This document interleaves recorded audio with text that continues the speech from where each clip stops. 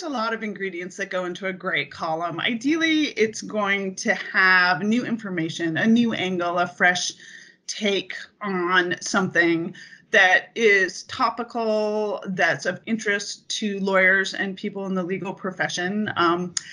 Also, I hope that it's enjoyable to read. I mean, I know most lawyers spend a lot of time reading things that are fairly dense, and my goal in writing a column is to provide information that is useful and interesting, but that also is enjoyable to read. I love to hear from readers, and I find that I get a fair amount of feedback.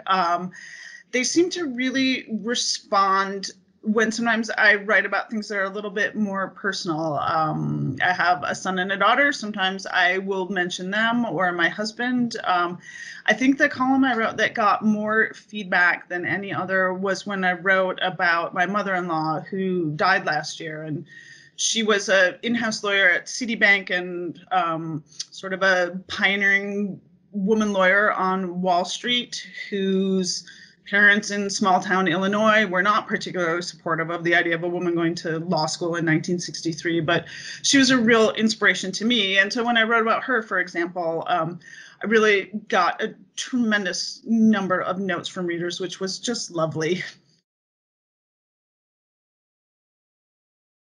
I joined Reuters because it seemed like an amazing opportunity. I've spent more than 20 years as a legal journalist, starting first at the Recorder in San Francisco in, 1997, back when we made a hard copy newspaper every day. And over the years, there was great flexibility at the different legal publications where I worked, Legal Times, National Law Journal, and most recently, the Litigation Daily.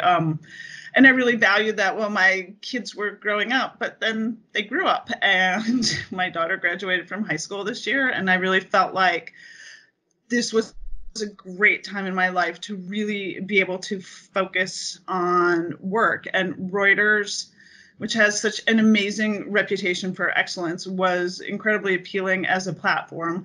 Plus, I knew a number of the people on the legal team over the years. And so I knew that there was this really impressive group of reporters and editors, and the thought of working with them was really appealing.